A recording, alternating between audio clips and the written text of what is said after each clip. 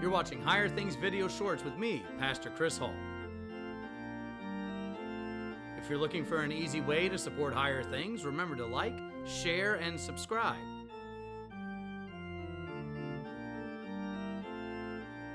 Also hit that bell notification icon so you don't miss any Higher Things content. You can follow Higher Things on social media and our website over at www.higherthings.org.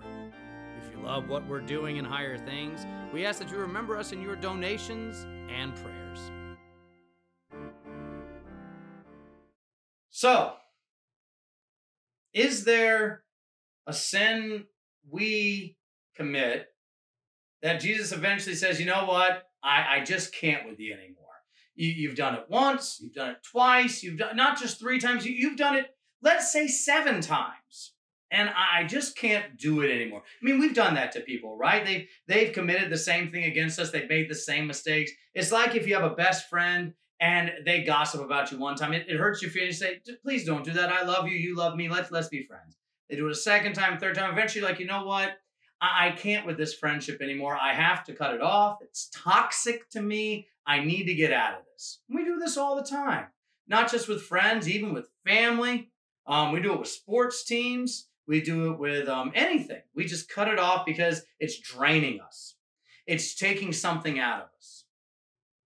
So will God ever do that to us? Will he say, you know what? Eventually, I got to draw the line. I can't anymore with you. You know, you come to church every Sunday. You repent of the same sins. You get the same absolution, and then you go out and you do it again. Eventually, we're going to hit a Sunday where God just goes, I can't anymore. You got to make some changes first. Well, the Bible kind of speaks against that. Remember, Peter comes and says, Lord, when my brother sins against me, shall I forgive him 7 times? Which is actually a lot, right? Forgiving someone 7 times for the same offense. Jesus says, no, not 7 times, but I tell you 70 times 7 times, meaning perpetually, eternally, unconditionally forgive him. And let me tell you why, says Jesus, because I'm doing that for you. And in Peter's life, we actually see this happening. Matthew 16, you are the Christ, the Son of the living God. Blessed are you, Simon Bar-Jonah. The next day, hey, I'm going to Jerusalem to die for the sins of the world. This can't happen to you. Far be it from you, Lord. And Jesus says, get behind me, Satan. And then they keep going. And then right there in the garden, he takes the sword, cuts off Malchus's ear. Put your sword away, Peter. For those who live by the sword shall die by the sword. And then, remember, he says to him, this is before Gethsemane, so I got out of my timeline there for a minute. Jesus says, you're going to deny me 3 times before the rooster crows, Peter. He says, no, Lord, I'll never deny you. Even if I live forever, I'll never deny you. And what does he do? Denies him 3 times. Earlier, he's brave enough to take on Herod's soldiers, and then a little girl at a campfire scares him, and he denies Christ.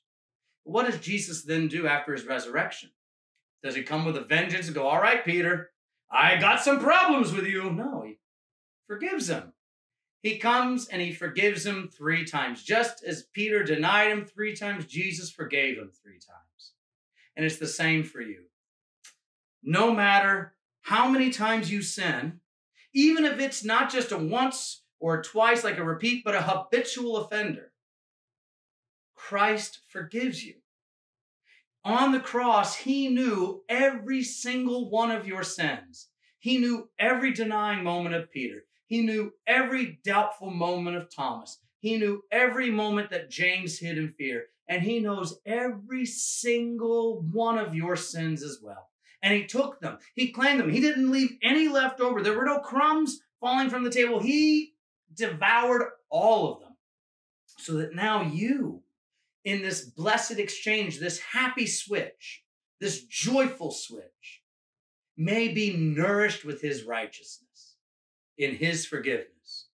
On the cross, Jesus died for every one of your sins, just as he died for every one of Peter's. Not only 7 of them, but 70 times 7. All of them unconditionally forgiven because Jesus loves you. You are forgiven just as Peter is, because we don't go around, I don't go to Peter the Denier Lutheran Church. We go to St. Peter Lutheran Church. You are a saint because of Christ. God the Father does not see your sin. He only sees the righteousness of his Son, because Jesus has forgiven you everything. And because everything is forgiven, you are loved unconditionally by your Father in heaven. God bless you all, and we'll see you next time. Bye-bye.